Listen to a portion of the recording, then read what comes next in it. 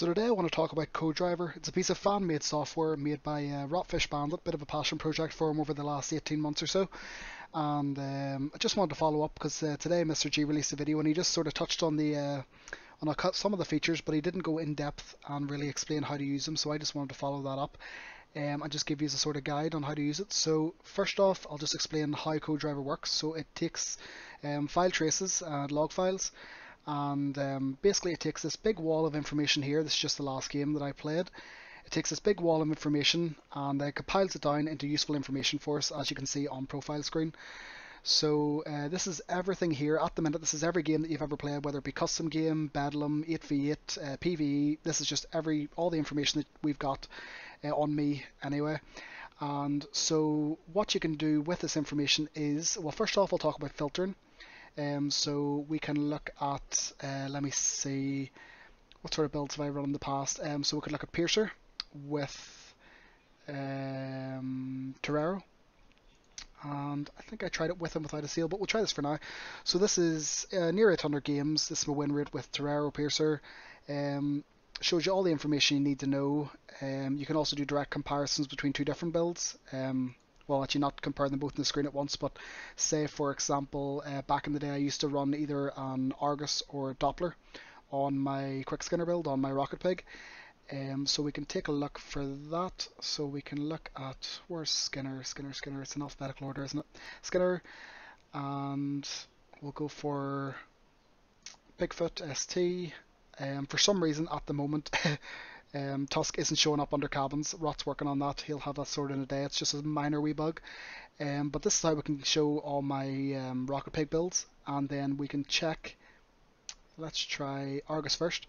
So with Argus we can see I've got 299 games and I've got a win rate of 53.85, and with Doppler on the exact same build I've got 64.48.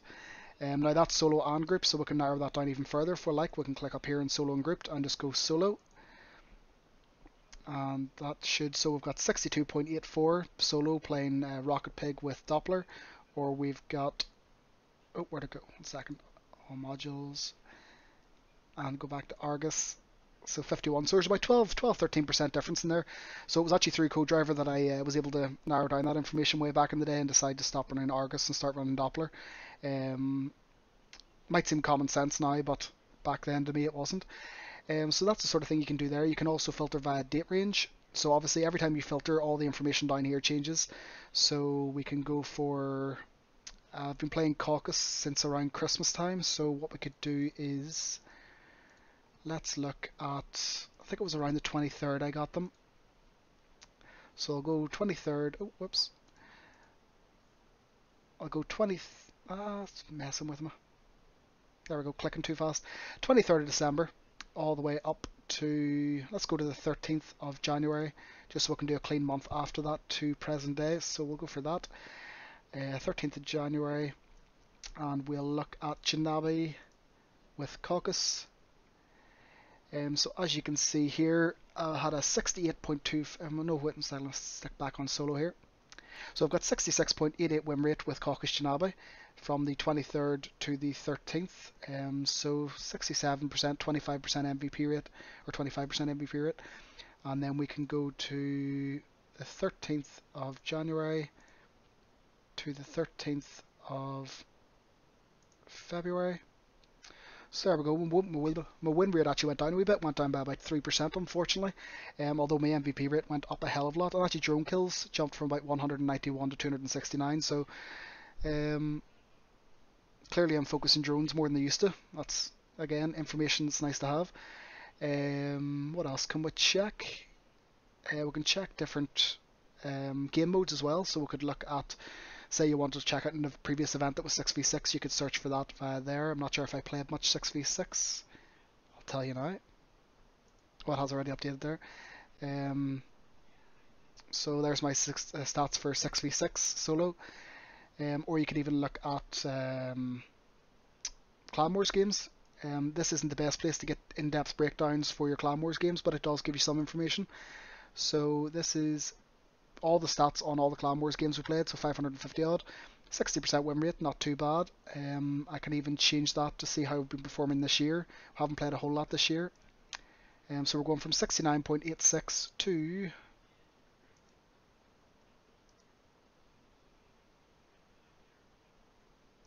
Oh, what's that doing? 1 second. I've broke it. Oh, sorry. So we're going from 60.94% to 69.86%. So we've went up by 10%. In saying that, we are fighting out a tin league at the minute, so that's probably why our win rate's slightly higher. But that's all the information you can...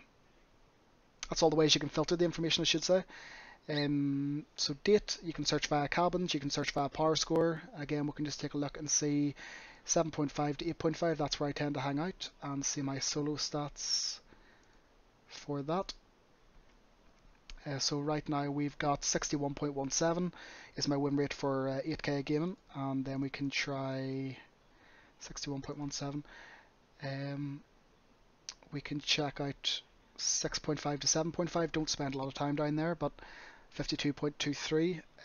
That's probably because I can't afford a Doppler down to those power scores. But yeah, about 10% higher in 8K, but it's not surprising because that's where I tend to live. So apart from that, there's a little ways you can filter your data.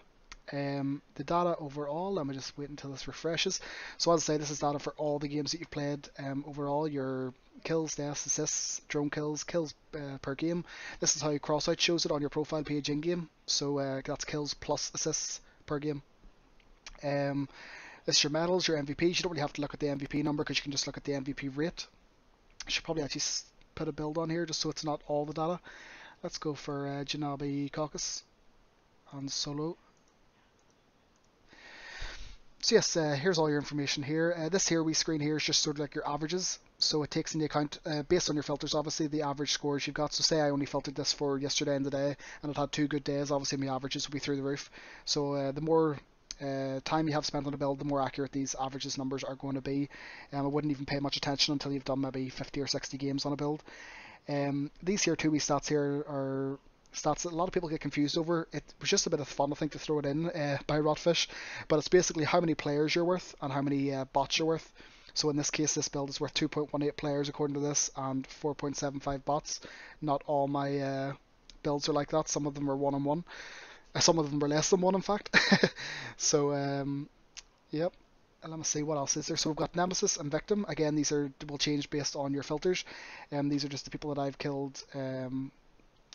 Probably Janabi, so maybe this is probably since about Christmas time, because I only got the Caucus at Christmas time there. Let me just make sure. So I'll do 13th of December.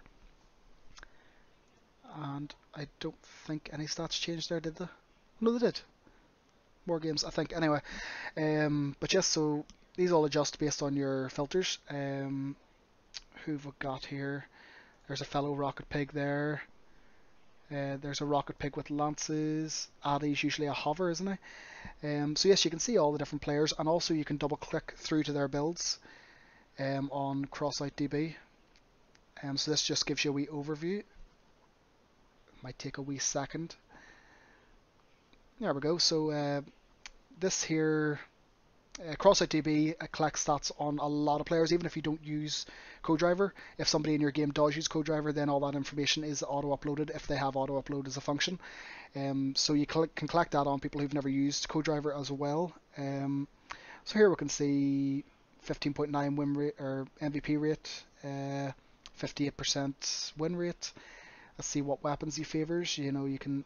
God, he's a well-rounded player, this man. Anyway, probably revolver or crossbow. So it's Toadfish and Spike. He favors Toadfish over Spike for his crossbows. So it's just all the information you can see. This is also all the games that he has been in. You can load right back through to, God, however far back you want to go. I'll click through to one of the games here just to give you an idea. Oh, and I was actually in this game, so I was the one that uploaded this game. So yes, these are all the stats for the team, who did what, and that's about that. You can also double click on your name to load up your profile. Mine takes a wee second to load, unfortunately, because I've got 10,000 games, so it just takes a wee bit longer than the average profile to load. I might come back to this in a wee second. But But I think that's all I want to talk about on this screen. There's a couple of more wee sections here. So we've got Maximum Glory, which is just your best games. Basically, this highlights your best games. So for Janabi, I've got 4 games where I've got 7 kills, and my highest score is 3612. Damage dealt, damage received, using Camber and Caucus on this build.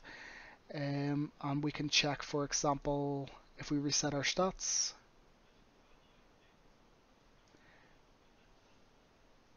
And we load up, let me see, what can I load up? Where's my Skinner at? Load up my Skinner on Bigfoot ST with a Doppler. Oh, and I should load up 8v8 as well. So there we go. I could have sworn I had a 8 kill game with Skinner. I guess not. So there you go. 7 kills, 4041, damage dealt, damage received, Bigfoot and Skinner. And then also on the right hand side here we have your best maps. So obviously Skinner's best maps are going to be Chemical Plant and Ravager Foothold. Much surprised they aren't closer together at the top. And up here we have resources gained, which is just how much resources you've gained based on your filtered parameters or your build parameters. So this is just everything I've gained on using the Skinner build. If we just reset that back to everything,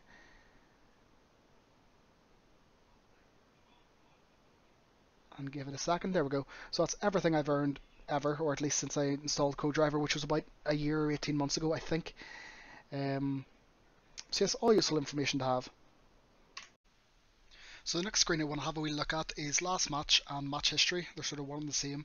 So last match here will just show you your most recent game. You can use your arrow keys to go back and forth. This will take you right back to your first game ever recorded, and this will take you right to your most recent game, and then back and forth to go between them as you like. You can also search them via match history. But basically what it does is it gives you a wee breakdown here on the left hand side of all the damage you dealt. So here we can see got a wee hit on him, nothing major. Popped Dweed's fuel tank and generator, so he basically got incinerated. We tap on him, bit of damage on him. Sergi, I think Sergi, that was actually a kill. But yep, that's just a wee breakdown of all the damage you do. If you pop a generator or a fuel tank or anything like that, it'll tell you over here, which I find myself looking and checking just out of curiosity. And again, over here is damage received, so this is all the people who did damage to me. So Dynamo got a nice wee ram on me, as did Dweed. I think they're both actually TUS builds, those two players. Fidget, Sergi, oh god, he did get a good volley on me. But yes, this is just all the information, all the damage that you received during the game. We break down of total damage dealt and received in the middle here, how long the match went on for, what map were on, breakdown of the build, so we like written explanation. So it was Janabi cabin on Caucus with APC wheels and camber, with a seal and a chill, and a wee radar and a oppressor.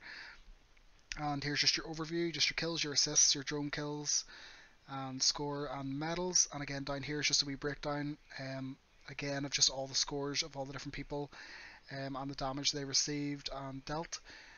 And also these people are also double clickable, so like before, you just put that on that side, put that on that side.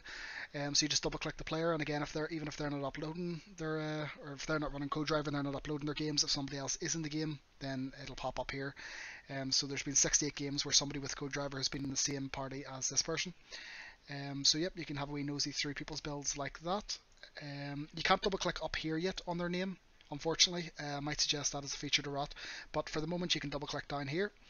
And match history is much the same as your last match, only here's just all your games that you've got. We can filter these down as well, so if you wanted to just be seeing, let me see, what can we go for? Torero with Piercer. Where's Piercer? Can't see it for looking. Oh, there it is. Couldn't see it. So let me see. The last time around, Piercer was around last year, end of last year, and we can click through on any of these builds as well to get it to load up in the last match for us. So you can go back through and look at previous games. see which maps you did better on, see what sort of power scores you're running. Even here, there's a few different power scores for a Piercer Terrera build, as you can see. But this is just ways of narrowing down builds. Now, if you want to look up stats for a particular build, you do it via match history initially anyway. So these here, this wee column here is called your build hash for your build. Now, if you change one piece of armor, this build hash will change.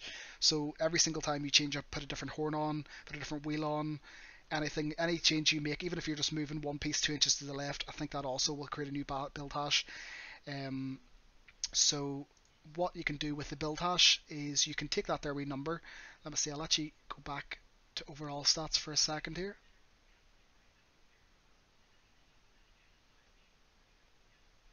Let me see. So we can take, let me see, AAC2. So AAC2 E9B8 is my Caucus build with Janabi. So what I can do via this screen, as I say, not double clickable yet, but hopefully whenever we double click the build hash in future, it will bring you to the build stats. So what you can do is you can take your AAC2 and go to analysis menu and build performance review, and I'll just make this full screen again, and then we can look at, where are we, top games, AAC2. So AAC2, so as we can see here, this is the total stats for that one particular build. Now this is only for this one build. As I say, if you move one piece of armor, it's a new build hash and it'll change. So if you want an overview of like every time you've used Janabi on Caucus, it would be better to do it via profile or via the search menu here. So we could narrow it down. Let's see, Janabi with Caucus. So I've made, God, I don't know, about 15 builds there maybe or more. So this is the stats overview for every time I've used Janabi and Caucus at once. So 67.5% win rate. I should probably put that on solo to make it fair. There we go. So this is every time I've used any of the builds as far as I know, and then when I click into each individual build, it will give me an updated figure on it. So AAC2 has only got 61.2%, even though it's my favourite Janabi build, Janabi Caucus build. It's actually not the highest stats, but it just gives you a wee breakdown of all the stats of this particular build and the movement parts, the modules that you were using, etc. So as I say, if you want a general overview, you can just use your profile screen and you can just look at, let's see, just Janabi and Caucus, and that'll just give you everything. But if you want to narrow it down to a specific build, you have to go into your match history, find the hash ID, and then once you've got that saved in your head, you just go over to your analysis and build review and search for it. And again, you can search for it, you can make it easier by to search for it by narrowing it down. So if you know, for example, it was a Tusk build, or you know, for example, you were using Skinner, you could hit Skinner, and I could hit Bigfoot ST, and I could hit Doppler. And so here's all the builds all my Rocket Pig builds that use a Skinner, a Doppler, and Bigfoot ST. And then I could go back through here and look for it. So where are we? So 3402 or 340E2 is the one I'm using at the minute, and I can go to analysis menu, build review, and yep, that's it there. And so that's the exact builds for that one particular, or the exact stats for that one particular build. As I say, I'd like to get this here so you could double click to find it, to double click this to link you to the exact stats for the build, and it's something I'll suggest or not. But that there is one of the most amazing features in my opinion, being able to look up the stats for an exact build and seeing how it performs against others. So that's all part of your match history. The next one I want to talk about is Weapon Tester. This is probably one of the best features of CodeDriver. So what we can do with this is test different scenarios. You can either test the same weapons against each other with a different amount of seals or chills, or you can test different weapons altogether, like a Sinus versus a Piercer, for example. So I'm just gonna, let me load up CodeDriver or Crossout here, and we'll have a nosy. So what's an easy test we can do to show this off? If we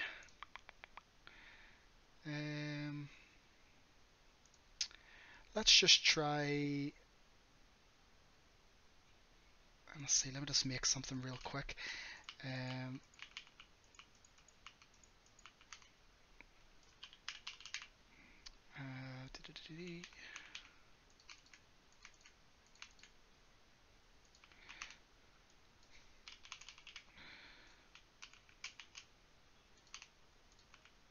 So what we're going to test is it better to have,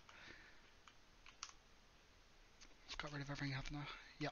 So I want to test here, is it better to have 4 piercers or 3 piercers and 2 seals, for example. So we'll just line it up. 1 second, I've actually got it on freeform, so we'll want to have it on damage trial. We'll probably want to cap it at about 3000 because I think that's going to give us all we need to know here.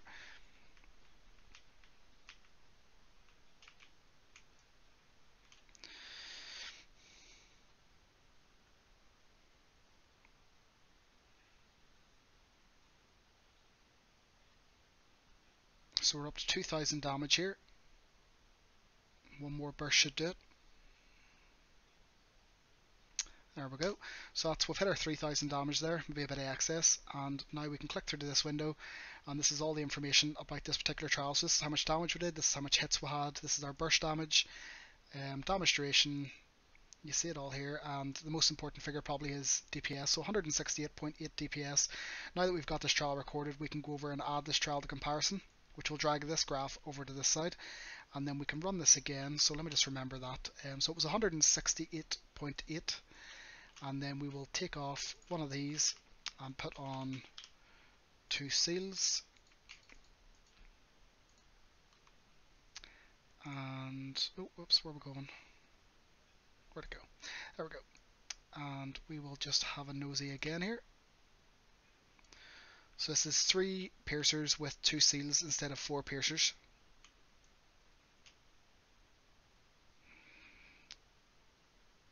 Well, we can already tell that the bursts are longer.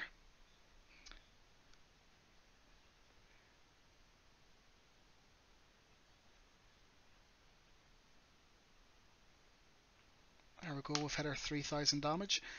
And then we can go back here and we can add this trial to the comparison. So we'll add that over.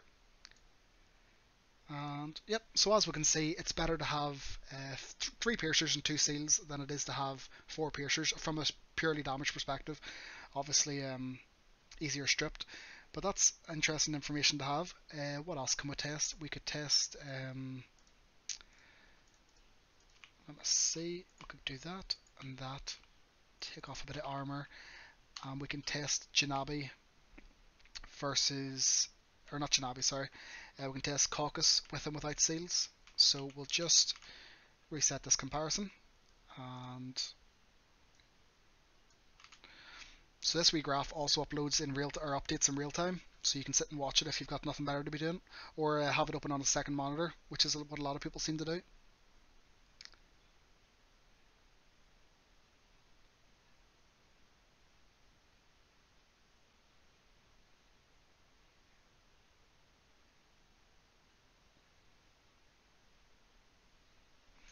Alright, so that's stopped at 3000.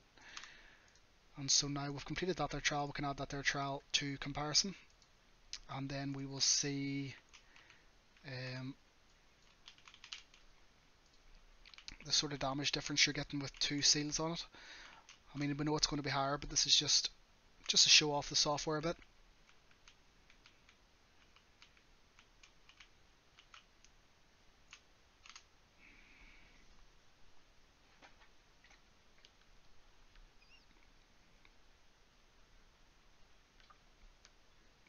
Now, because the caucus, the bursts are all sort of joined together, so you don't have burst durations or damage durations, but still a lot of useful information.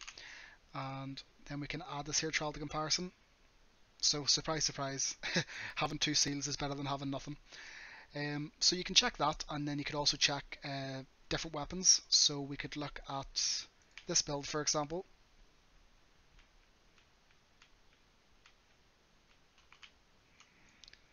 So we'll do this one more time.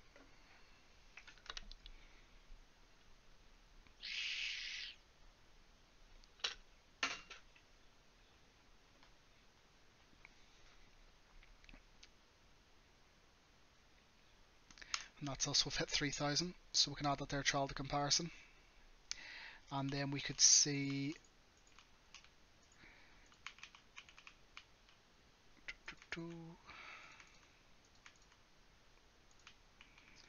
Let's get rid of these in case they affect the angles of the piercers because they're quite low. Um,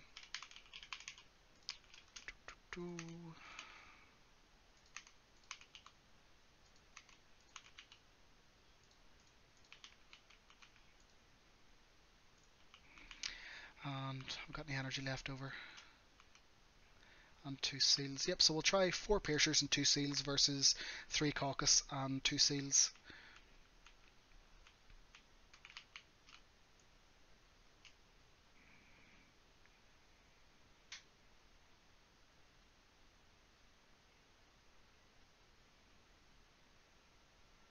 Now obviously with seals the damage will be different if we're moving, but it'll still just give us an idea. You can do real world tests with a circle an object and fire as well, so this is just to give you an idea though. Oh, we're up to 3,000 already, we can stop. And then add that there, trial to comparison.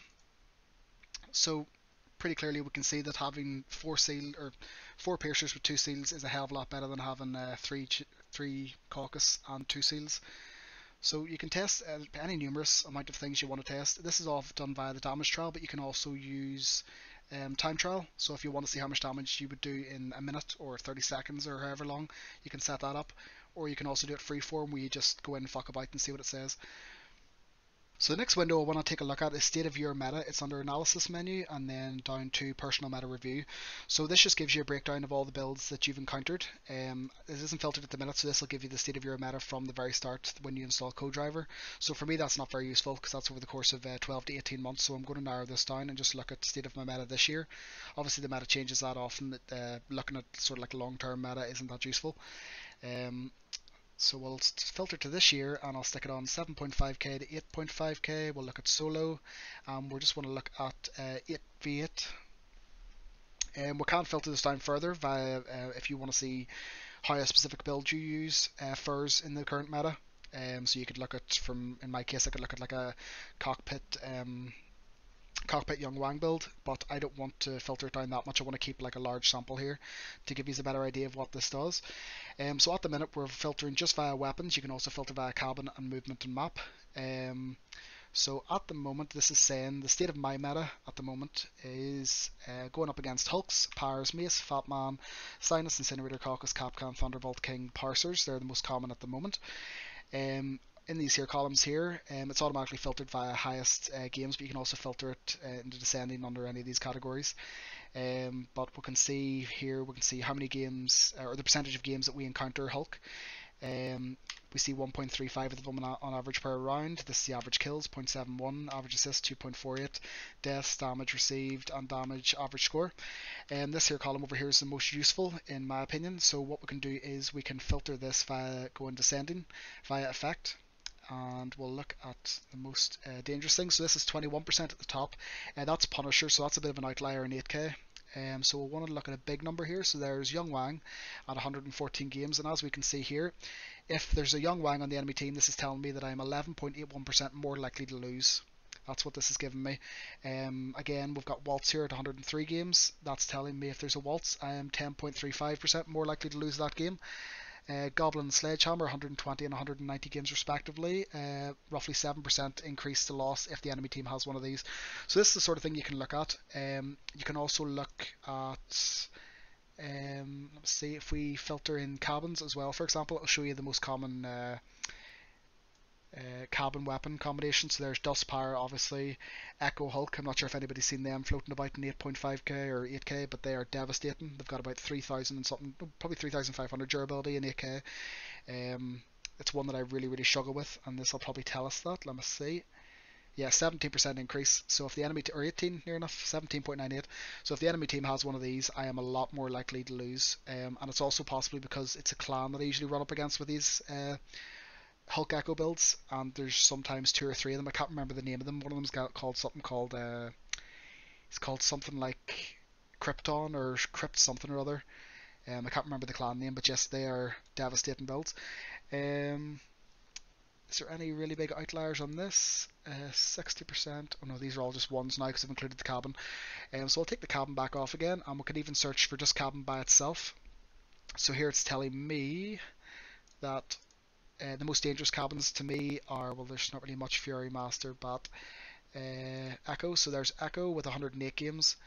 So again, if an Echo's on the enemy team, I'm 16.43% more likely to lose that game, which I already knew that one. So then we can also, if we take off cabin again and we go back to weapon, we can also sort the other direction. So if we sort, if I'll send him for this, it'll tell me that, I can't see, look at a big one here, so fuse. So if the enemy team has a fuse on their team, they're 13.93% more likely to lose, whether that's the drones getting in the road of teammates or something, I don't know. Duel, 128 games, 11% more likely to lose, the enemy team is more likely to lose. Whirlwind, again, apparently that's not a very good weapon for the enemy. Grenadier, 162 games, 6% more likely to lose. So you can use all this information to your benefit. So say I know, for example, was it Yongwang that we checked a minute ago? I can't see it now. Where'd it go? Let me just filter this again. So it was Yongwang. So there we go. Yongwang at 114 games, 11.81% more likely to beat me. Now, say you are going into combat and you see three builds. You see a Hulk, which in my case I can't defeat, so I'm going to ignore him. But I see a Young Wang build. I know that if he stays alive, the enemy team's 11.8% more likely to win, so I focus that build. So this is the sort of thing you can do with State of Your Meta. It just gives you that wee bit of extra information to work with. I think that's all I want to talk about with State of the Meta. I'm sure there'll be questions because I'm probably overlooking some stuff, but if there's any questions, you can put them in the comments for me. So the next window I want to take a look at is revenue analysis under analysis menu. So we'll click through to here, and this gives you a breakdown of how much coins you earn per hour per mode. So say, let's see, we'll sort this here via descending for coins, and we can see that there was a wee bug with adventure mode. For some reason that's at the top, but next one down is Clan Wars. So we can see overall I've earned 14,000 coins in Clan Wars. Don't know where I spent that all, I'd love to know. And I earn 335 coins per hour roughly, and again with Levy Clan Wars beneath that I can see we have 334 coins per hour. If we want, we can knock this back to maybe you want to see how much you're making per week, so you could filter that. So we'll look at just this week from the 9th of this month to the 16th of this month, and here we can see if we filter down, the most profitable thing for me this week has been Levy Clan Wars at 617 coins per hour. And below that regular CW, and below that Scrap. So Scrap is making me a tidy wee 50 coins an hour. Now that is with premium. So yes, handy to know just if you want to keep an eye on what the most profitable raid is, for example. Again, we can filter here and see. So my most profitable PvE raid is Perimeter. No, wait, is it? No, sorry. Frontier Defense with electronics, and that's saying that's earning me 100 coins an hour at 256 coins total. Now that's overall, as I say, I don't do much PvE, so your data will be a lot more accurate. The more games you do, the more reliable this data will be. So we can also go up here, and there's a couple of wee tick boxes we can choose from. So we'll have an option for free fuel here. So if you look at the moment, Frontier Defense Plastic, for example, I can see that I'm earning 103 gold per hour doing that, and that's assuming that I'm paying for the fuel. Whereas if I go to free fuel, this will change the results. So instead of 103 coins per hour, if you have free fuel, you're actually making 125 coins per hour. So if you're a fuel farmer and you have surplus fuel, you can toggle this on and off as you need to check your profitabilities. And we can also go to game result and see the comparison between winning and losing. So here it's saying that on average, if we're winning games, with Scrap, we're earning 56.43, and if we're losing games, we're only earning 37.23 in Scrap. And we've also got a big button here for average. So at the minute it is showing the average, and we can change that to show the total. So in total from the very beginning, this is telling me that I've earned 9,000 coins, or near 10,000 coins in Scrap when I win, and this is when I lose. But I prefer to keep that on average for the most part, because average is going to give you more reliable information, especially if you've got a large sample size of games to look at. And finally, up here it will tell you your totals, so I'll maybe just reduce this down to look at the last week, for example. So here we can see on average this week I've earned 192 coins per hour. Now this is inflated a wee bit by Clan Wars this week because I've actually ran quite a bit of it. And again, this is our total coins for this week. So if you want to keep an eye on how much coins you're earning over a particular period of time, you can filter that in. You can also see your queue times and how long you're actually actively playing for, stuff like that. I think that's all I need to talk about with this menu, or with this window. I think the next thing we're going to talk about is going to be the Fusion Calculator. So to get to the Fusion Calculator, you go in through the Tools menu here, so we'll just click through to that. So I've already input the cost per item here at the moment as 1460, because I'm looking for this, at this example, I'm looking at fusing a Yongwang, which is about 1460 at the moment. So we're going to, in this example, look at getting Yongwang fused for projectile speed. So we don't care about power at the moment, and we don't care about reliability. All we're worried about here is projectile speed. So if we go back to this, and we'll notice on reliability we've got it set to 0 out of 3, so we don't care what we're getting in reliability. 0 out of 3 for power, because again we don't care, and 1 out of 3 for handling. So the 1 out of 3 means that you want a specific one of the 3 options there. So in this case it's projectile speed. So if we look over here, we can see first attempt 33.51, second attempt 55.79. Obviously it'd be closer to 33.33% if we were using a calculator to work this out, but the way Rot simulates these is basically every time you change one of these filters on the left hand side, he automatically runs either 1,000 or 10,000 calculations, or 10,000 potential fusions, and sees the results, and this is what you're seeing here. So it's all live. So as I say, at the moment we're looking for just projectile speed, so we're looking for 1 and 3 on handling, and we probably would be happy with 80% odds. If I'm fusing something and you told me I'd have an 80% chance of getting what I wanted, that's where I'd be happy. So we're going to look at this category here, and it's telling us that I would need to fuse them 4 times. It's telling me that if an event's on, I would need 5 of them, and that would cost me 7,300, so that an event would probably be you only require 2 instead of 3 for the fusion. So that will cost you 7,300, and if there's not an event on, it'll cost us 9 of them, which will cost us 13,140. So if I'm looking just projectile speed on the Yongwang, this is what it's going to cost me. Not, you know, you could get it on the first roll, but statistically this is telling us that you'll have an 80% chance after doing it 4 times. Again, maybe you're happy with, say you were happy with projectile speed or spread, we can change this number to 2. Oh, let me get this reduced. So we can change this number to 2. So now we're saying that if we got projectile speed or spread, we'd be happy. So on your first attempt 66%, on your second attempt 88%, so you're effectively saying if you don't mind if you get either of those 2, that after the second attempt you would get it. But again, this isn't, most people are looking for one stat at least in particular. So let me see, what can we look at? We can look at what if you're going for a perfect fusion, for example.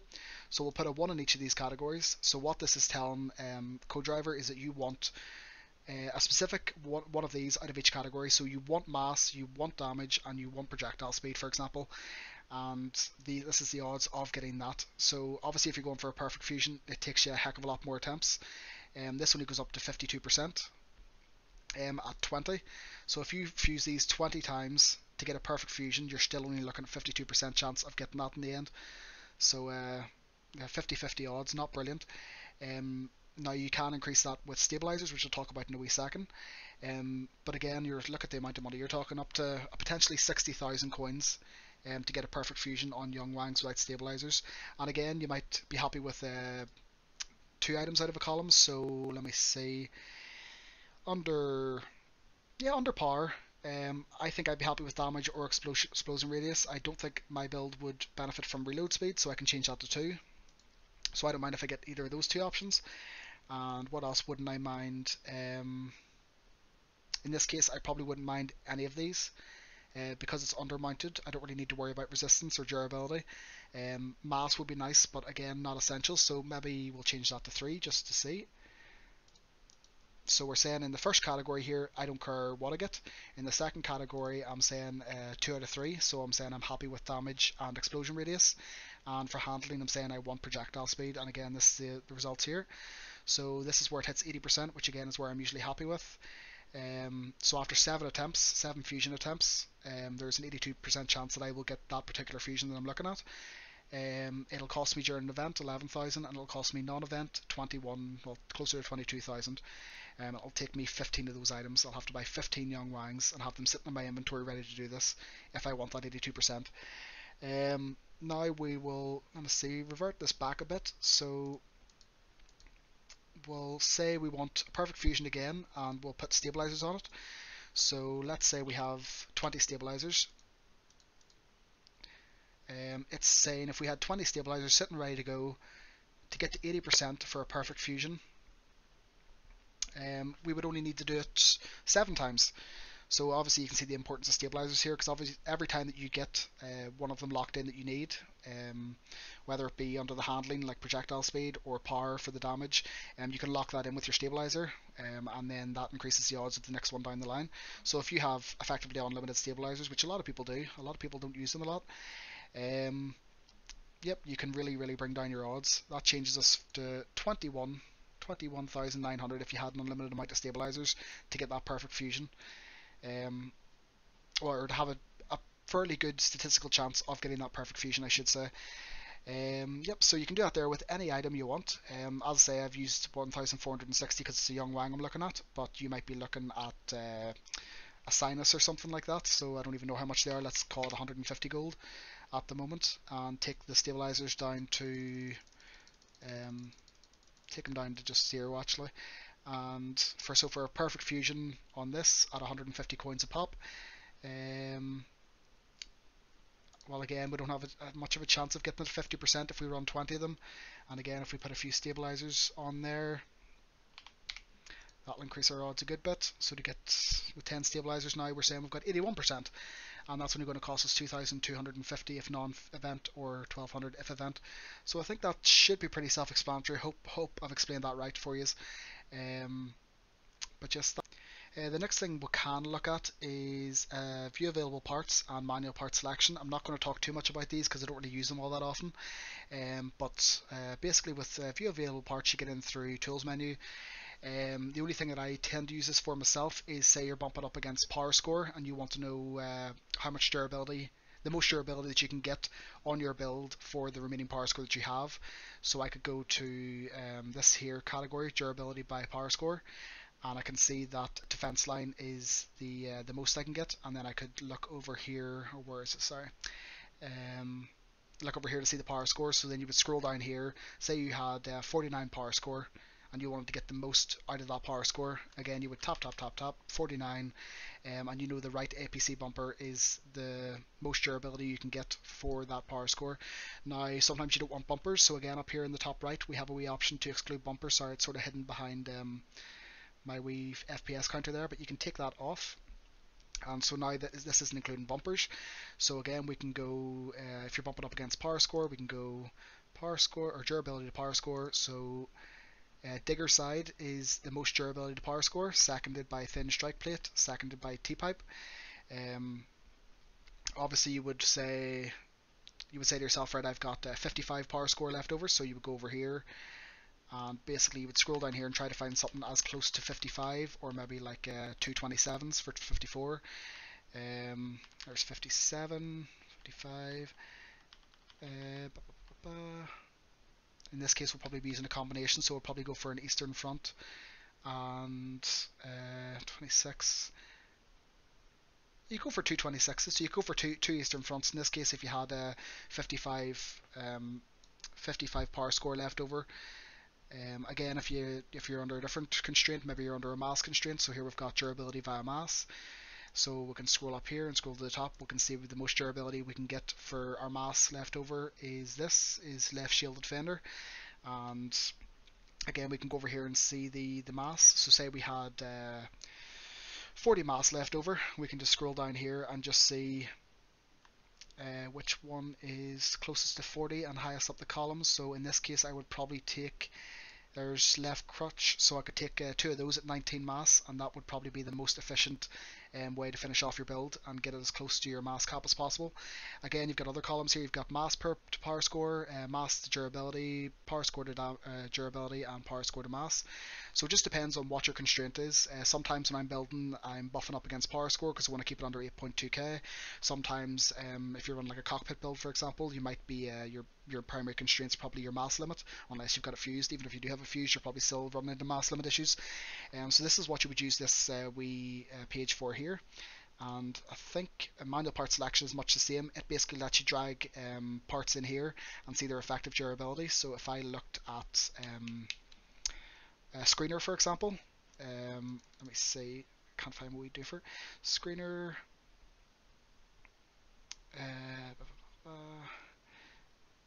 Where are we?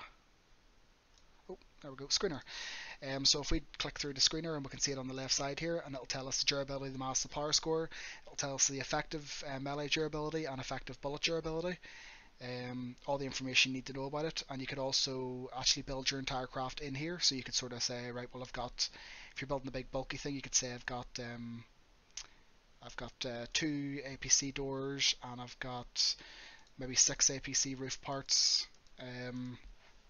So you could basically build your entire build in here and mess about and change things in, change things out. You know how much mass you've got, you know how much power score you've got, or what power score you're aiming for, so you can build it all in here and swap things out until you're happy and just get the highest effective durability if you're looking for that, or highest effective melee durability or bullet durability, whatever the case may be, whatever your craft you're trying to build.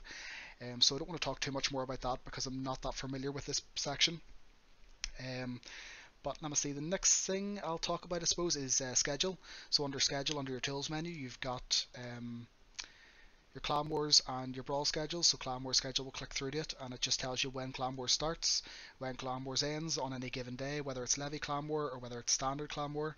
And also in the settings page, we can set it up for our location, which means we don't have to do any of those pesky conversions. You know, if in my case I'm UK and I'm playing with Americans 90% of the time, so instead of them sending me, oh, Clan War starts in 3 hours and 15 minutes, you know, instead of working out the exchange and all the rest of it, I can just open up CodeDriver and I know when they all start. Let me see, the next category is, well, I've already discussed file traces earlier on, but the only other one which I tend to use is the chat one. So I know there is an app for translation from Russian to English in-game, or other languages to English in-game. I don't actually use that. I prefer to have this open, and if I get a Russian message, I just copy and paste into Google Translate, because this is all fully copy and pastable. So that's what I tend to do. That's the only thing I use that for. Apart from that, I don't really go into file traces all that often, unless we're trying to break down something specific. Maybe you're trying to analyze how, me and Rotfish the other day were analysing how tusk damage or ram damage worked. We did actually figure out the equation somewhere. I'll maybe link it somewhere if I find it. But yes, so apart from really in-depth stuff, you don't really ever have to go into like your combat log and stuff like that. It's only if you're doing in-depth research. The next category we can look at is the upload. So in here, if you don't have automatic upload enabled, you can come in here and click the upload button, and it'll upload all the games since you last uploaded. I have auto upload already set up via my settings, so I don't have to do this. After every game finishes, it automatically sends it to CrossoutDB and updates my stats and updates the stats of any players I've been playing with. Again, you can get to your profile on CrossoutDB by clicking View Profile, and you can also get there via clicking your name here, or basically anywhere your name is, you can double click and it'll bring you to your CodeDriver profile. So let me see, or your CrossoutDB profile, and capture window, self-explanatory. You click that, and then you can use Control V to copy or to paste that into Discord or wherever you want to put it. Full screen does what it says in the tin. Click full screen, takes it out of full screen. And then we've got settings page. So on your settings page over here, we've got your faction levels. So under your tools menu and view available parts and manual part selection, this will be affected by your selections here. So obviously if you've got all your factions leveled up completely, stick them all to 15 and 30 and all that there respectively. If you don't, then you can obviously just reduce them down to the levels you're at, so that your available part selection and manual part selection are correct. You can also, there's a wee tick box down here for prestige and pack parts. So if you've been buying the packs and stuff, you can click that there. And if you haven't, then don't. Over on the left hand side here, we've just got your username, where your logs and stuff are saved. You've got a wee tick box here for generate stream overlay. You've got your monitor selection, so obviously I've only got one monitor, so I've only got one here. If you have multiple monitors, you would have other options here. Language selection and a few different translations. I think we had quite a few people put in their time to offer their services to do translations, so thanks very much to those people. Because I don't think it was easy, because some things don't really have direct translations, some words. So yep, they definitely put in the effort for us.